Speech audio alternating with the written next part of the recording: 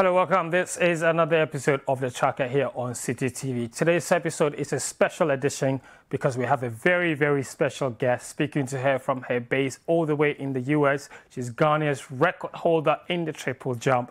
Don't go anywhere. We'll take a short break. When we come back, I'll introduce my guest and then we start the conversation.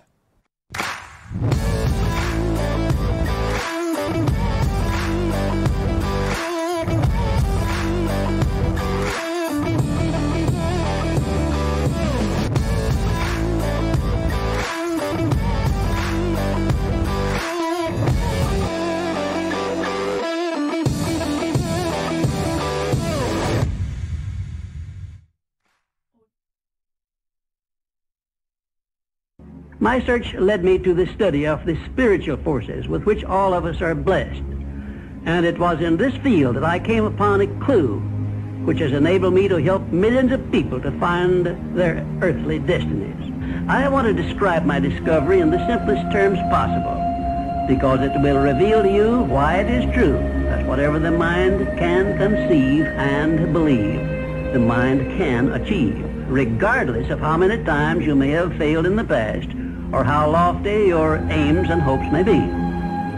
The only thing that I see that is distinctly different about me is I'm not afraid to die on a treadmill. You might have more talent than me, you might be smarter than me, but if we get on the treadmill together, right, there's two things. You're getting off first, or I'm gonna die. It's really that simple.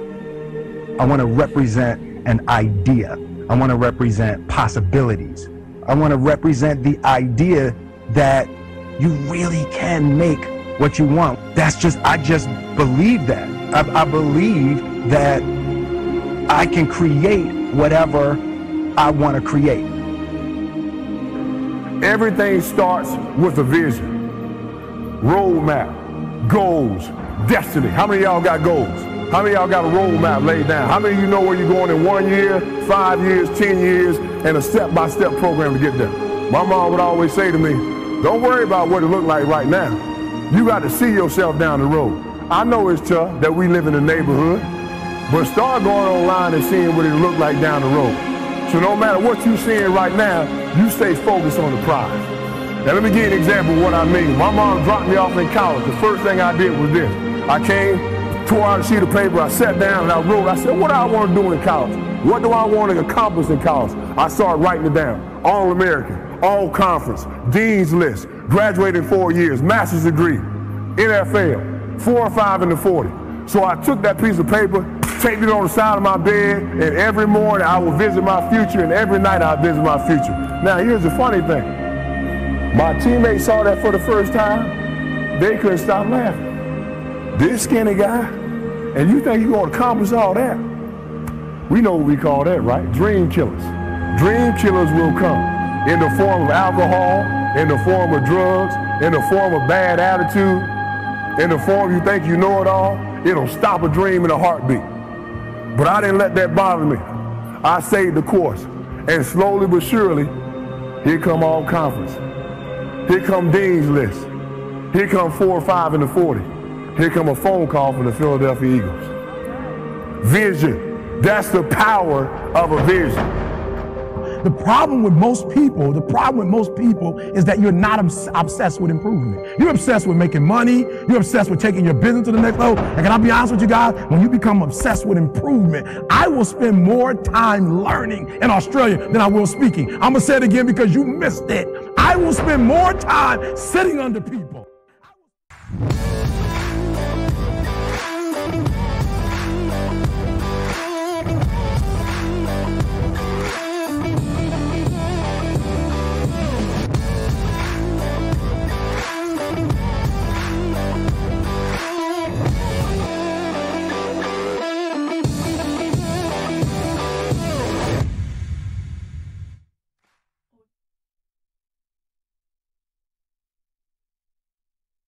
All right, welcome back. This is The Tracker on Citi TV. My name is Fentuo Tahiru Fentuo. As I indicated, if you can't see You probably can see my guest already, and if you know her, you would already know who that is. But for those that don't know her, she's Ghana's record holder in the triple jump. My guest today is Nadia Eke. Nadia, hi, how are you doing? I'm good. How are you? And thank you guys for having me, by the way. Yeah. I mean, it's been a while. I think you were last here 2 years ago, I believe. I know. Yeah. It was like, what, 2018? 2018, yes. I think that was the last time you came here for an interview. And that's a while back. It's been a while, but I've been busy. Mm-hmm. Even with COVID? I said it's been a while, but I've been busy. Yeah? Mm-hmm. Okay. I mean, it's a very interesting year for athletes. First of all, let's talk about what kind of year it's been. 2020 was supposed to be this massive year for athletes around the globe. It's the Olympics. And, then COVID happened. Nobody saw that coming. No one could have predicted that COVID would happen, but it did. And that kind of blew everybody's plans right away. For you personally, how did you take all of this? And how did you have to suddenly planning your year around, all of your year around the Olympics, then now you have to readjust? So I think like everyone else, I was faced with the initial shock of, training for the whole year, looking forward to it, and, everything just lining up to that moment.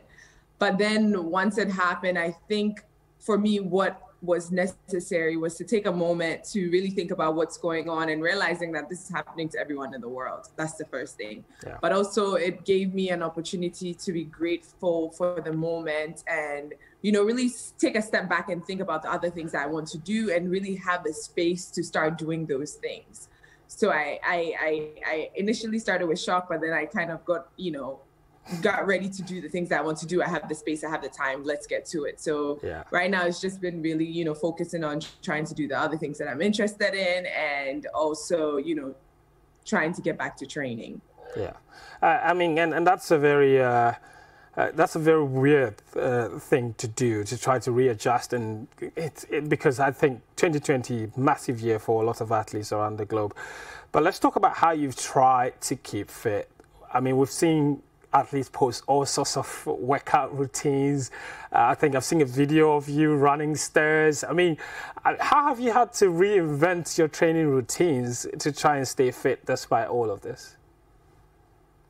Luckily for me, I have a gym in my apartment building.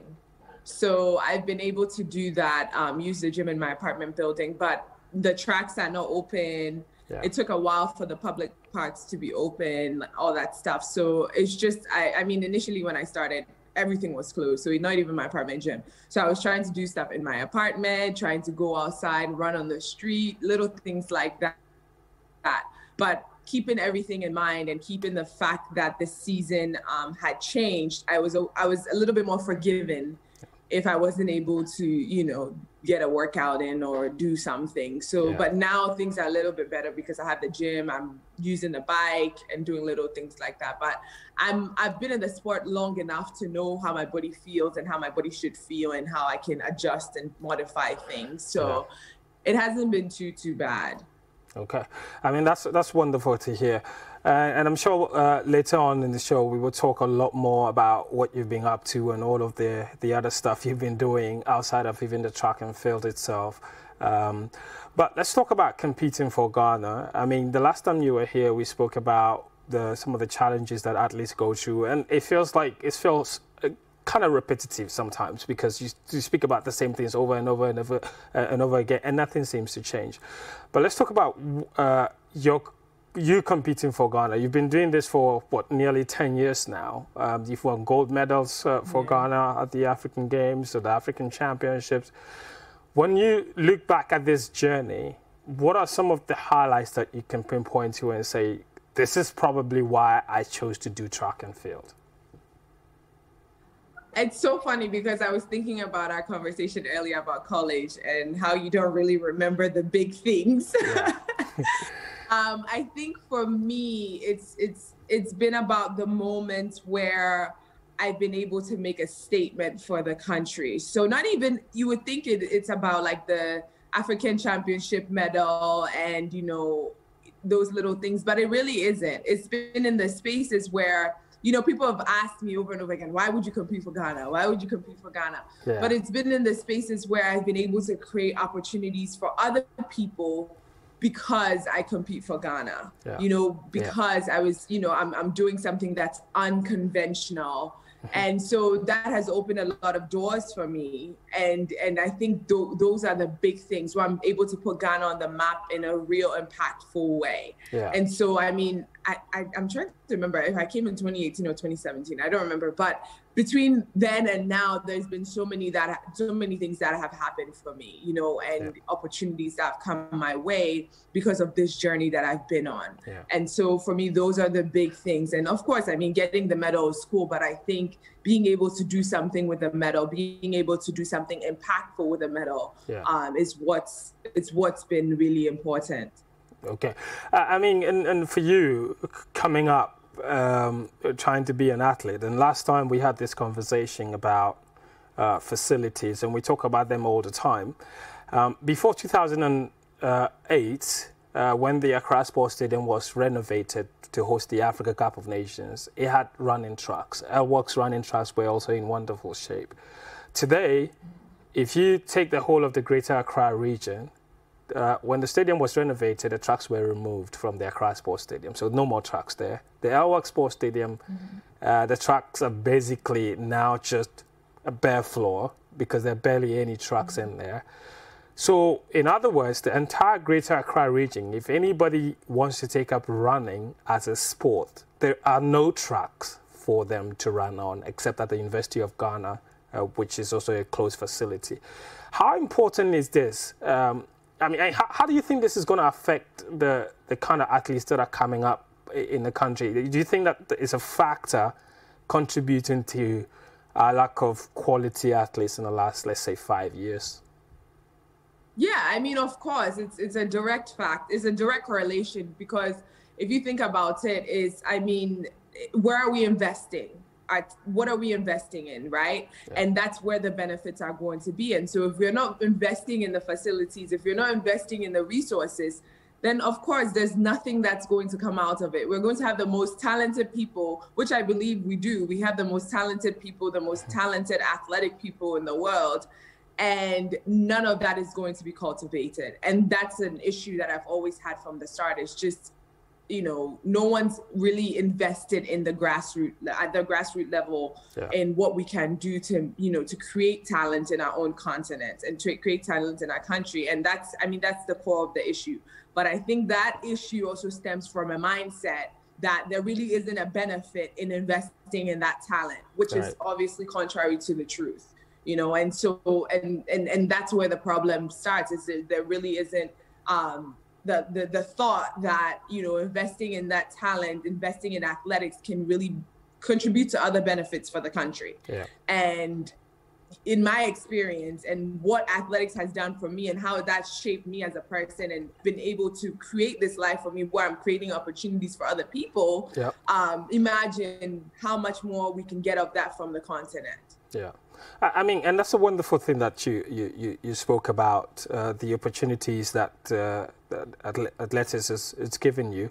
But also, it goes without saying that you have those opportunities now because you've put yourself in the position to be able to embrace them. And I'm talking about education here.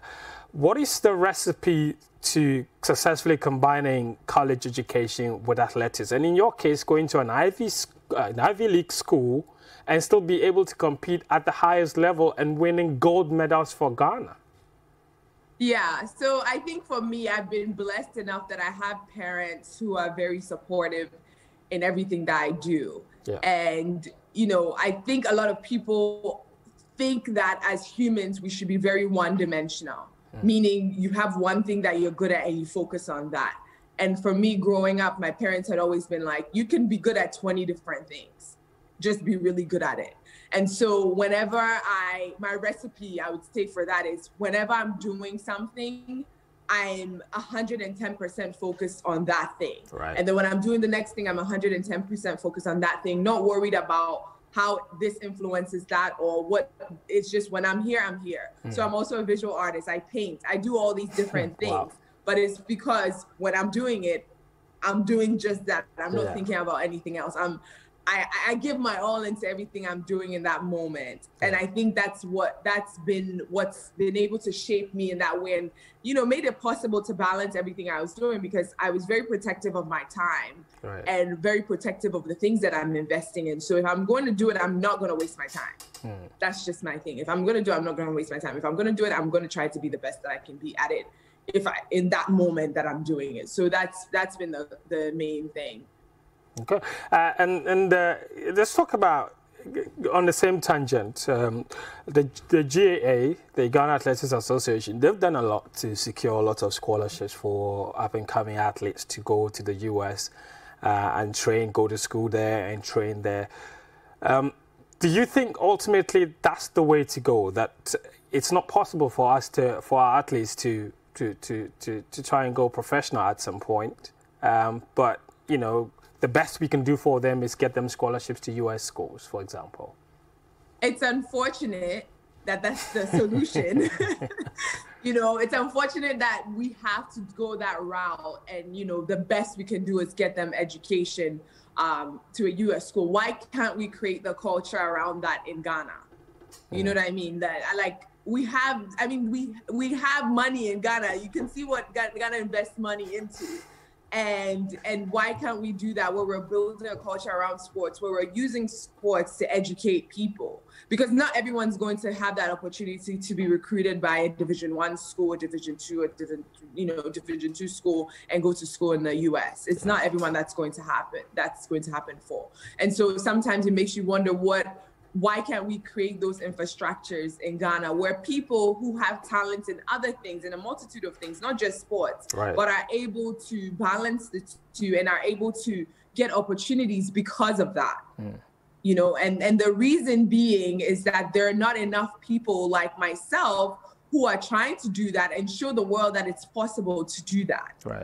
And so everyone's leaving to go outside, to go create opportunity, rightfully so. But I think the more and more people like myself are coming back home and making impact in that way and creating those opportunities there, the easier it's going to be. I don't want to rely on the NCAA for people to succeed in sports. Yeah, unfortunately, it looks like that's the only route to go now from the Ghanaian point of view. But let's talk more about competition here. You have qualified for the Olympics already. You did that in Jamaica, I believe. Then you got injured in the process. Sorry about that. But I mean, how important is it for you to always qualify way ahead of time? And I ask this question because, as it stands now, as at March, which was 3 months to the Olympic Games, Ghana had only 5 athletes who had qualified. Yourself, Joseph Amoah, 2 boxers, and then 1 powerlifter. So that was it. With 3 months to the Olympics, more than 60% of the qualifying series were already over. And so I'm not sure why, as a country, we're always scrambling at the last minute to try and get people to qualify. But talk me through, how important is it for athletes to have the qualification time way too early and then start to concentrate on the other stuff? Yeah, so I think it's a multitude of factors here. I don't think it's that people are scrambling to qualify at the last minute. That's not the choice. It just so happens that way. And it all goes back to resources that are available to most people.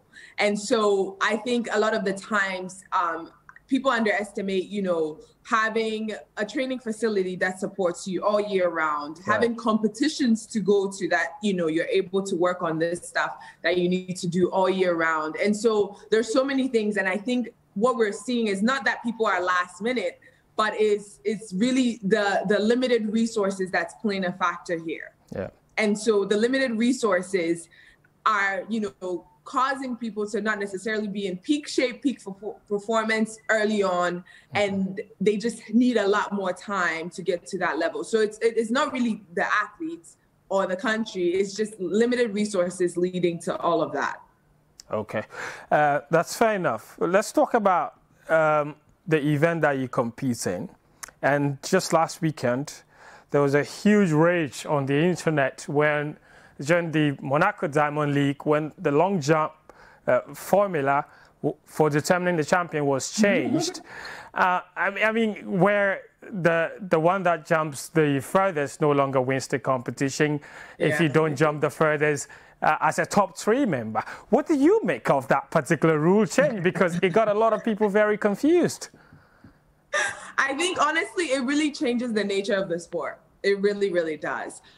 Because now you're taking opportunities. There are some people that are last jump performers. Right. And, you know, they come out on the last jump. They may be in 8th place, and then on the last jump, they bump up to 3rd or bump up to 2nd or something like that. And there are people that are like that. Yeah. And I think it takes away the excitement. It takes away the unpredictability of the sport. Right. It really takes away a lot from it, because I think from an athlete's perspective, we get a lot of energy from, you know, the possibility that you can, at any moment, you could be the one at the top. Yeah. You know, and so I think it really changes the nature in a way that I don't know if it's going to last, because it really changes the nature of the sport and the way, you know, the way things should be and the excitement about it. Yeah.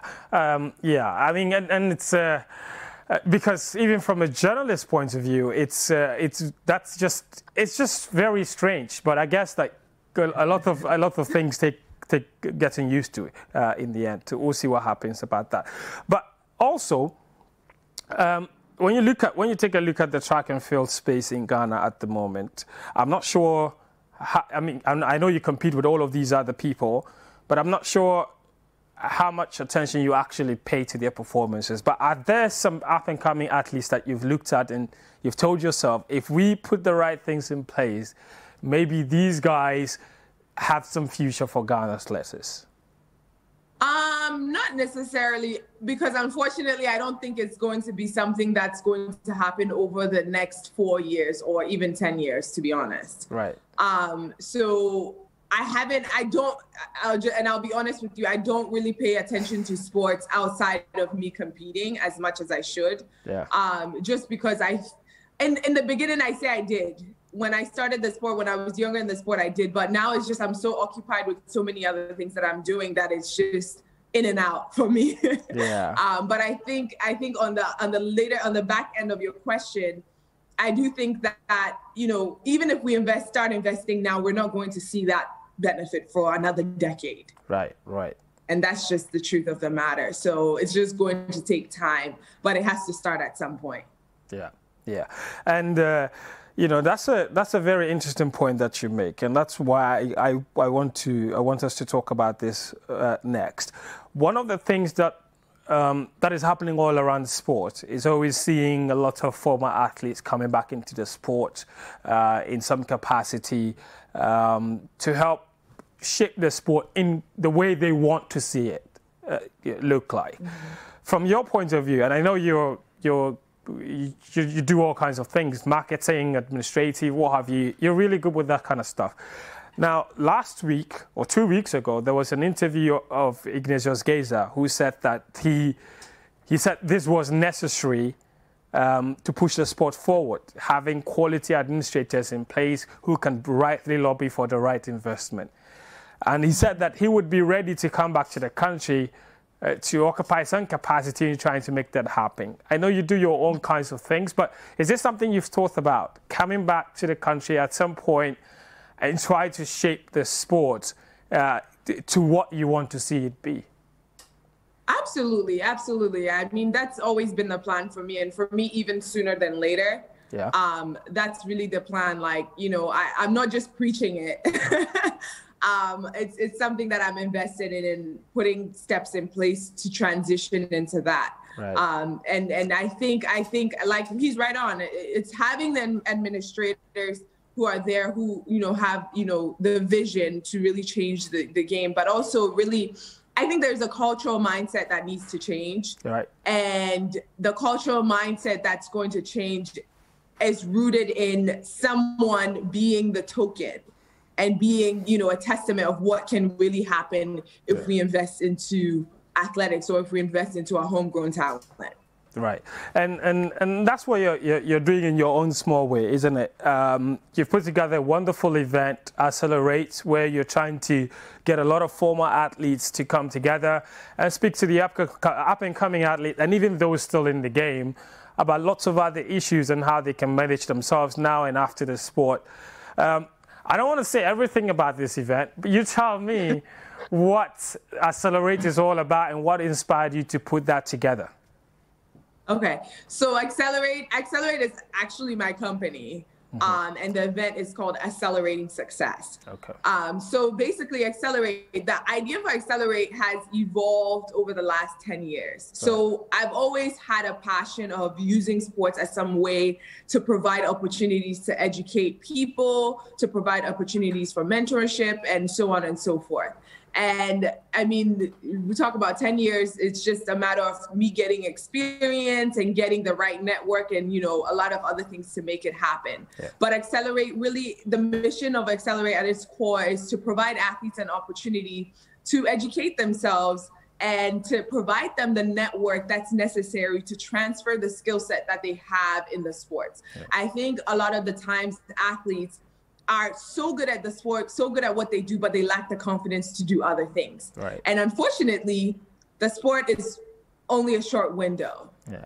Right. And so I remember when I started competing for Ghana, and where's the time gone? You know what I mean? Right. And so really what we're trying to do is starting to equip athletes with the resources that are necessary to help them translate, you know, the skill set that they have in the sports and into doing things beyond the sport, but also really teaching them how to brand themselves. And I'm not talking about Instagram branding or, you know, branding yourself for a sponsor. It's right. How do you brand yourself? How do you create opportunities and leverage the experiences that you've had as an athlete to create opportunities for yourself that you can translate those experiences effectively and really give you more opportunities professionally, right. You know what I mean? And so that's what the mission of the company is, and using various outlets to do that. Right. And the Accelerating Success event that we're doing this weekend, right. We're calling it a fireside chat, but more so a webinar where we're having very successful athletes, American athletes, so to speak, who've been able to really brand themselves and create opportunities. Because the truth of the matter, even at the highest level, NFL, NBA players who sign multi-million-dollar contracts, right. Within 5 years of retirement, about 70% of them go broke. Ooh. And you wonder why that is. Somebody who's coming in and signing a $20 million contract a year. Why are they going broke after they're done? So it's not even about giving them the money. It's really about teaching them. And we're not doing any financial education or anything like that. But it's really about teaching them, how do I see myself as an athlete, but also brand myself in a way that I can translate everything to continue making money when I'm done, you know, to continue creating opportunities for myself when I'm done. Yeah. Because a lot of the times athletes lose relevance. So we have Marcellus Wiley, who's an NFL all-pro defensive end. He also went to Columbia, actually. Okay. He's now a TV host on Fox Sports. He has his own show on Fox Sports. He has his own his own company. Yeah. We have Nate Robinson, who's a NBA player, still playing right now. He's an entrepreneur as well. And he has his own clothing line. We have Natasha Hastings, who's also a U.S. Olympic gold medalist. She's also an entrepreneur, has her own makeup line. And then we have Nzinga Prescott, who's a U.S. fencer, and she's an advisor for E&Y, Ernst & Young. I don't know if you know of them, but she's also more so on the corporate side and how she translated her brand as an athlete to create opportunities for herself in the corporate world. And so really it's hearing from these people from the highest level, the NFL, who make tons of money, NBA making tons of money, so the sports that no one is even paying attention to, and how these people have been able to really leverage that brand to create opportunities. And honestly, this applies to everybody. It's not just athletes. Right. It's as a human being, how can you brand yourself so that when you walk in the room, you're maximizing the opportunity of being in that space? Right. You know, every opportunity that you possibly get with whatever you're doing, you're getting it in that space. Yeah. And so that's really what the focus of the event is. And we hope to follow up with various workshops to teach, you know, athletes various skills, such as networking, how do you build your brand, telling your story, and really how do you create this community around you that can support your vision and, you know, facilitate the process of you becoming this professional and dynamic person. I mean, that sounds really wonderful. And as you put it, this isn't just for athletes or, you know, track and field athletes. It could be for footballers. It could be for pretty much anybody. I mean, and how this is happening this Saturday, I believe? Yes, it's Saturday from 2 to 3 p.m. Eastern time. So I think that's probably 6 p.m. Ghana time. Yeah, 5 p.m. Ghana time. Yeah. Okay, I think it might be 5. Actually, no, you're fine. Oh, wait, right, 7 p.m. 7 p.m. Yeah. 7 p.m. Ghana time. 6 to 7 p.m. Yeah. 6 to 7 p.m. 6 to 7 Ghana p.m. time. Okay. So it will be happening at that time. The registration is on the website accelerate.info/register. And Accelerate is AXXELERATE.info/register. And so anyone can register. We welcome anyone because honestly, it's also an opportunity to network. So if you're trying to branch into the sports industry, what, you know, having those people that are already doing those things are in the spaces that you want to do, and you can ask them questions. It's going to be a Q&A style format, being able to interact with them, ask them questions, hear their story, and really, you know, being part of this Accelerate community. We're going to provide job opportunities, internships opportunities. There's just a whole lot of things that we have in store. So we're really excited. And this is also very competitive, isn't it? Because the early bird catches the worm, isn't it? What you mean competitive in what sense? For who? I mean, try to get in first so he doesn't. I mean, I'm sure you have numbers about limits, how many people you want. Yeah. So I mean, our target is ideally 100 people. So it's going to be the first 100 people that hop on. So basically, target is to have at least 100 people on it, and it's I think it's going to be a very informative, substantive session. And honestly, anyone who wants to be in the sports industry, wants to work in the sports industry, as a student of sports, as an athlete, as a coach, whatever you may be, it's a great opportunity to really find out how these athletes have been able to leverage their brand for success. Okay, so we are still here on the track chatting with Nadia Eke, Ghana's triple jump record holder. We will take a very short break. When we come back, we'll zoom straight into targets for the Olympic Games and how Ghana can transform its athletic space. Stay with us.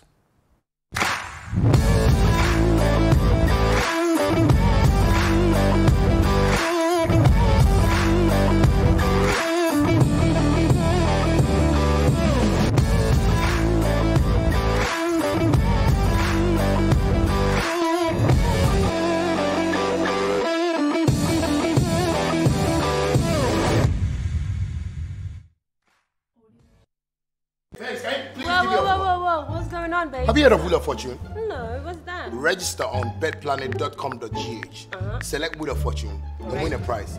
What? Wait, I'm just gonna win a prize because I'm new? Yes, but to win a prize, you only deposit 10 Ghana Cedi. Before I win, I have to pay?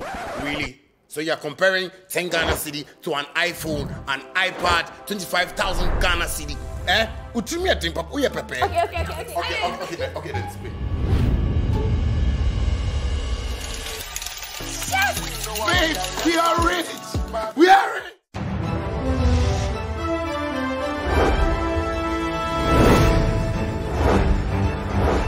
Election 2020, Ghana makes a choice. Tracking and bringing you reports of the presidential and parliamentary campaigns across the length and breadth of this nation. Analyzing campaign activities and election data with our panelists on the Voters' Diary.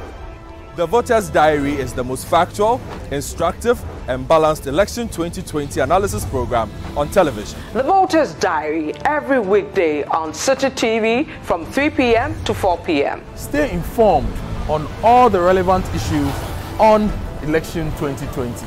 Tune into the Voters' Diary. It's Ghana's choice.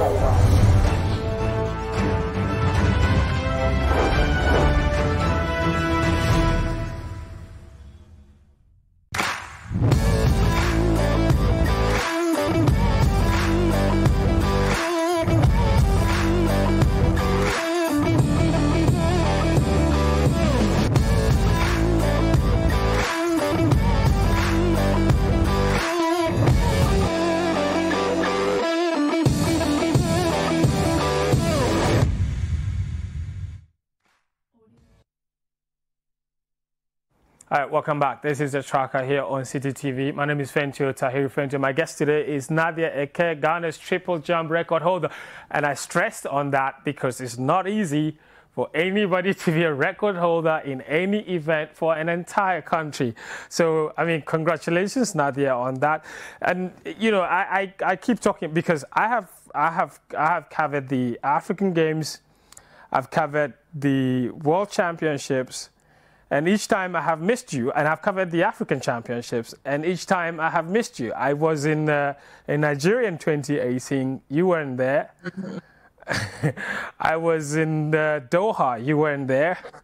You know, I'm not sure why that keeps happening, but let's talk about your career as a competitor for Ghana from the triple jump point of view. Of all the competitions you've been to, which one would you say, and I know this might be too obvious, but which one would you say has been the one that you've had the most success in, or that you've had the most fun in competing in?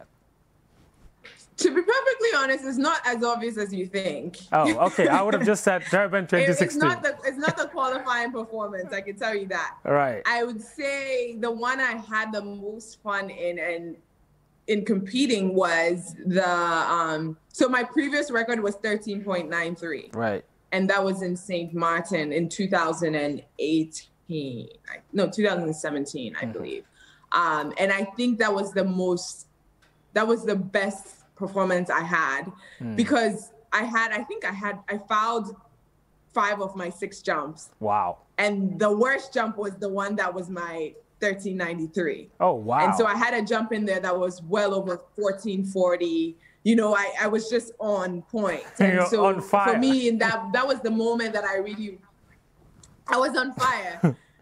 That was the moment that I realized that, you know, I'm capable of a lot. There's a lot that I can do. Yeah.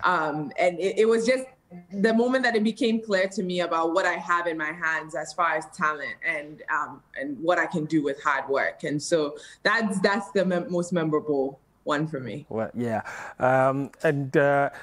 Let's talk about specifics here, because I think in the 2018, for example, so that performance you talked about was in the previous year. I know for athletes a lot can change in a year, even in a month, a lot can change. But you were going into the Commonwealth Games in 2018 with that sort of form from the previous year. What really happened in Australia? So I had changed my coach, actually. So I changed my coach. So after that performance, I moved to Athens, Georgia to train with a different coach, just because New York was not the place to train as far as financially. And at that point, I was only training financially and everything. It just didn't make any sense. So I moved to Athens, Georgia to train with a new coach, and he changed my technique. Oh. So I was at a place where I wasn't comfortable with the new technique yet. But it was one of those things that I wasn't comfortable with it. And if I hit it, I jump well. If I didn't hit it, I wouldn't jump well.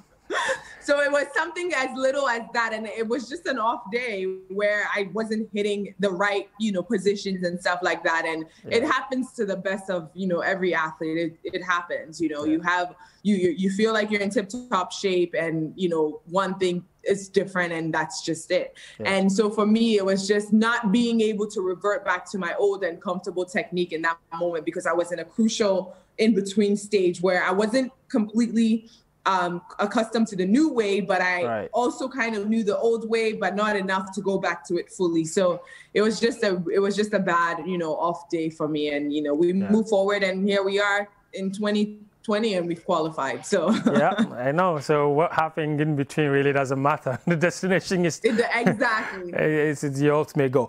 But let's stay in Australia, but this time off the track, off the jumping pit, the landing pit methods. I mean, we were here in Ghana and we hear all sorts of stories about what was going on and bonus rounds. These are usually things we are accustomed to hearing about when it comes to our almighty Black Stars. But then in Australia, we hear Butcher Nkegbe, team captain, is sending speeches out. And I mean, what was that really about? And how can we prevent these sorts of things to allow athletes to be able to concentrate when they go for competitions, so they don't have to pay attention to whatever is happening outside of the sport itself?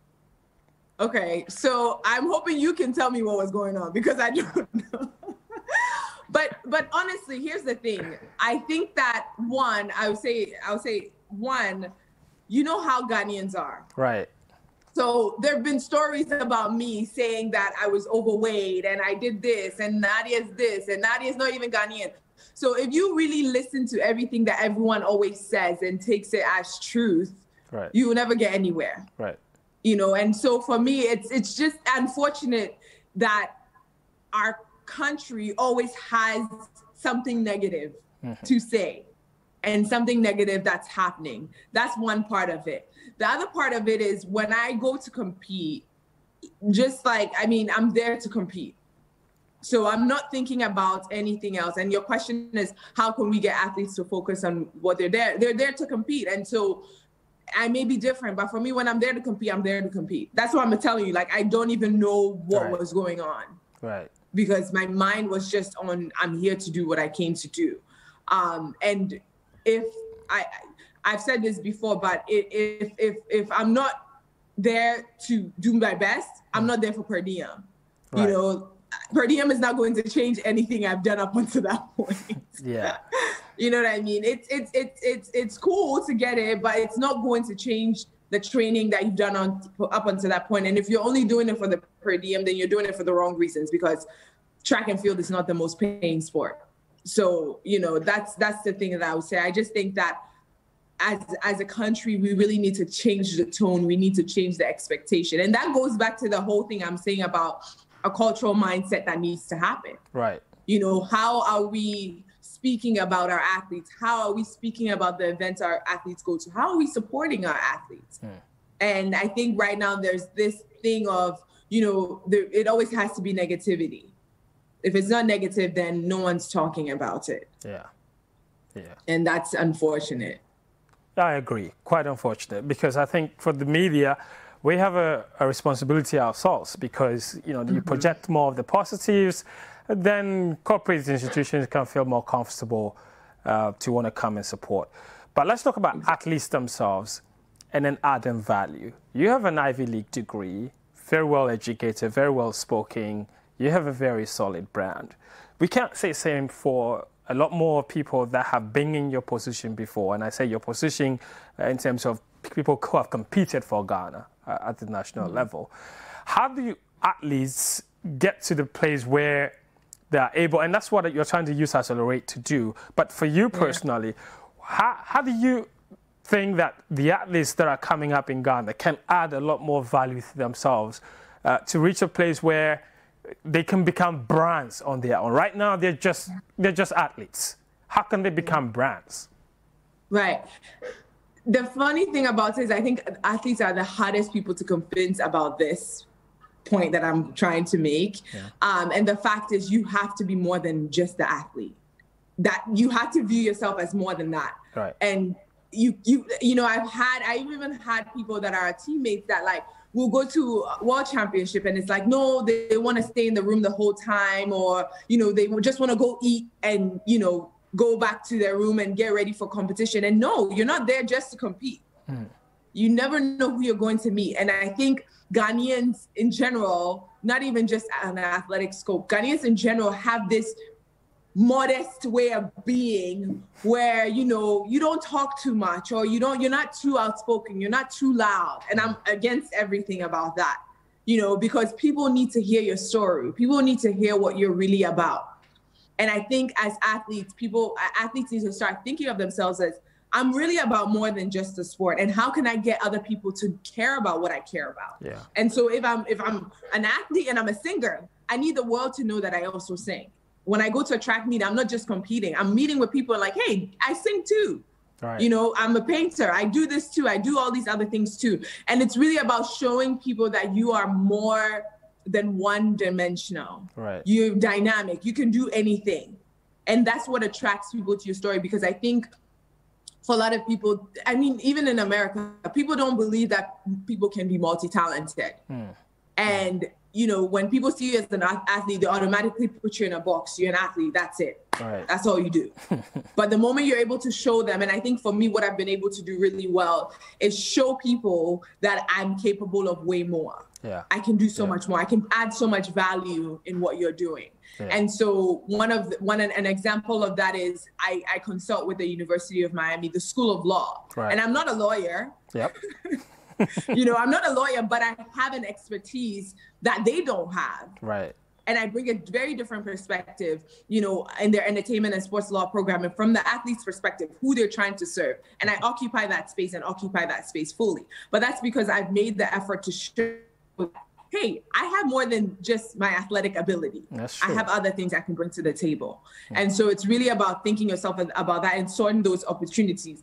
If you're in school, really focusing on that too, being in school, doing what you need to do in school. When you're doing other things, focusing on that and then making sure you're doing it, because you never know where your eggs may fall. You know, you just do all that you can and just let it all happen organically, so to speak. Yeah, I mean, you talk about our modesty. They say we're the Canadians of Africa, and we just like to.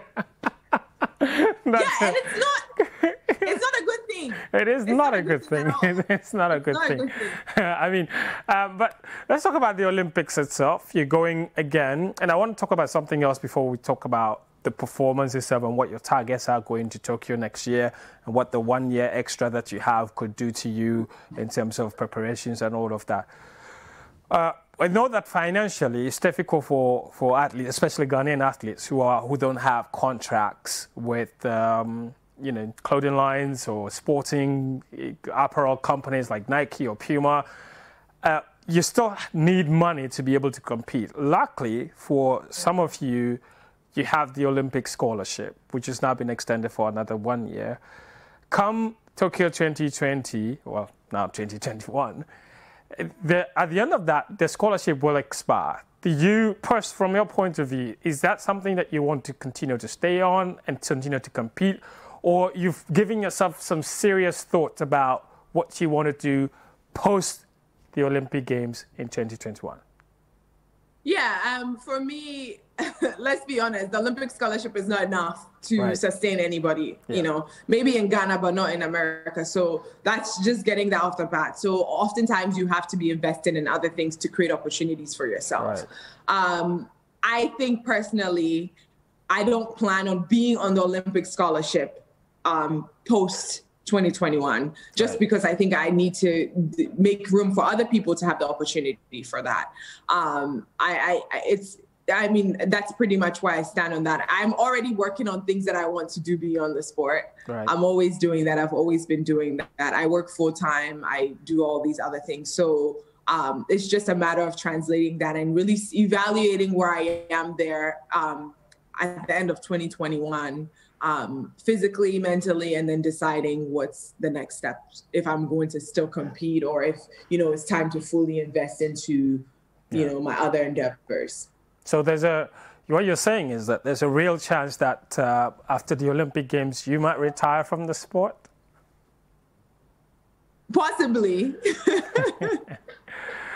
I mean, if you did, you would have paid your dues anyway, to be honest, because I'm not sure the last time any African has won, any Ghanaian, has won the gold medal at the African Championships level. The last gold medal that we won was from the African Games. And we all know the African Games, the level there is not the same as the level at the African Championships, because the championships, pretty much everybody is there. So I think, if I'm not mistaken, the last African Championships in 2018, Janet won silver in the 100 meters, but that's about it. But I think from your gold medal from 2016 is still the only African Championship gold medal we've won in the last 4 years. So so if you were to step down right now, it was still, you would still have paid your dues.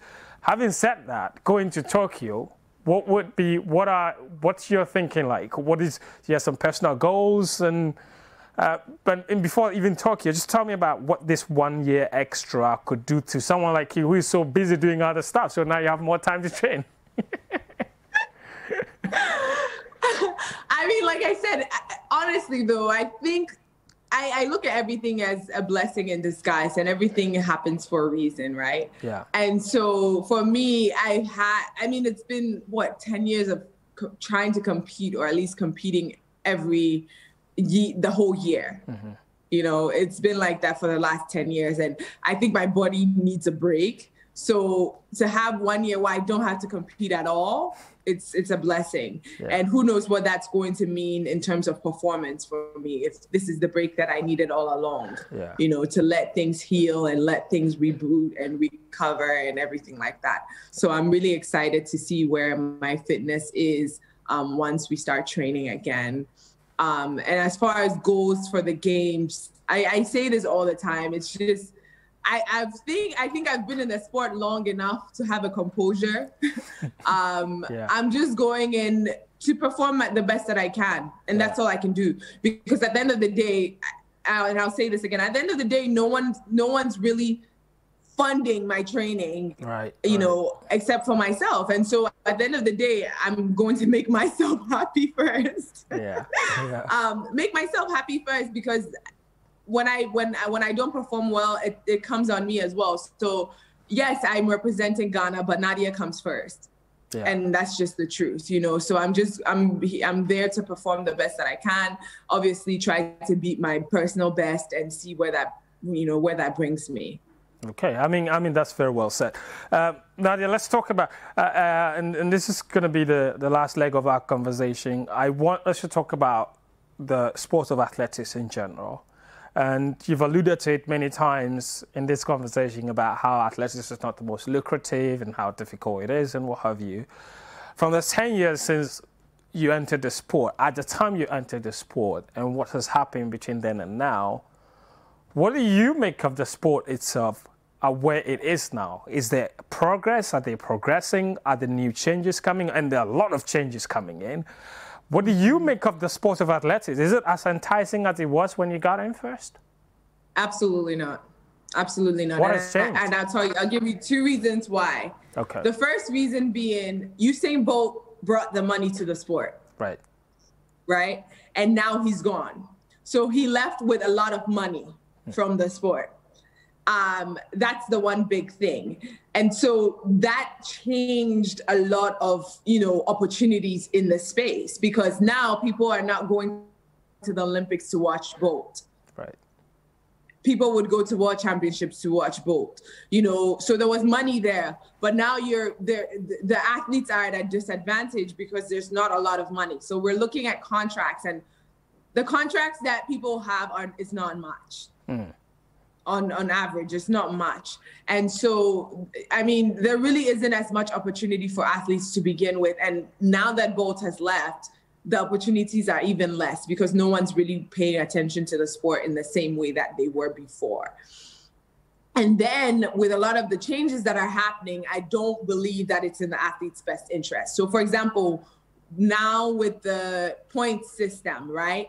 It's basically, if you perform well, it has to be at a certain type of meet, a certain type of competition that's ranked highly to get the maximum point. So even if I go to a competition that I'm able to afford to get to because it's local, and I jump the best jump in the world, it won't count as much as somebody else who got to go to a Diamond League. And guess what? The people who get to go to Diamond League already have a contract, already have the best performances, already have an agent. So what it does is it creates a divide between the very, very elite people and those that are not elite yet. And it really makes it even harder for the people who are not elite yet to climb into that elite, you know, window. And then when you look at sports, I mean, events like triple jump, you know, like the hammer throw or javelin or those type of events where people are not even watching as much, it's the divide is even bigger.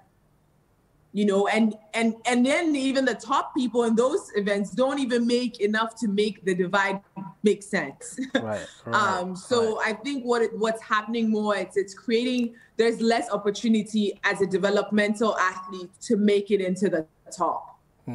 Is that, I mean, and this is a very interesting point that you make, because then it means that the very elite continue to remain there, and then when they go, there's not enough quality to replace them in the case of Bolt. But at the same time, do you think that puts pressure on a lot of the upcoming athletes to try and cheat their way in, so to speak? Because, you know, like you're saying, if that is all you do, you just have to make it. You don't make it into the elite, you're done. There's no middle ground. Yeah, I mean, I don't know. I don't know to what extent in terms of that topic that goes. But to be honest, I think more athletes are becoming aware of this fact, the reality of the sport, that there really isn't much in it in terms of, you know, revenue generating, and not as many people are watching. And so I think beyond the cheating your way into it, I think people are dealing with the realities of it firsthand. And I think you're seeing more and more people leave the sport.